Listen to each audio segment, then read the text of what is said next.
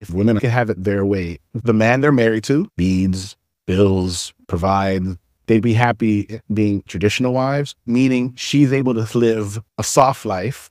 But obviously, when her husband gets home, dinner, when her kid get home, lunch, she works if she wants to, not because she has to. If she wants to start a business, she can. If she gives birth, she can be there to raise her kids. Or how the current modern landscape is now, where women are just pretty much crushing it right now. I think women will choose how it is right now. Mark Manson, the author, he says that there's no way to have a problem-free life, but life is about choosing your preferred problem. So you're always going to have a problem. You just got to choose your preferred problem. So is your preferred problem to deal with a traditional husband and what comes along with that? Or is your preferred problem to not have a husband at all? So everything comes with its own problem. And I think that most women would choose the preferred problem that they have now. What's that preferred problem? If they see it as a problem, being single, working, independent, I think they'll choose that over being a traditional wife to someone.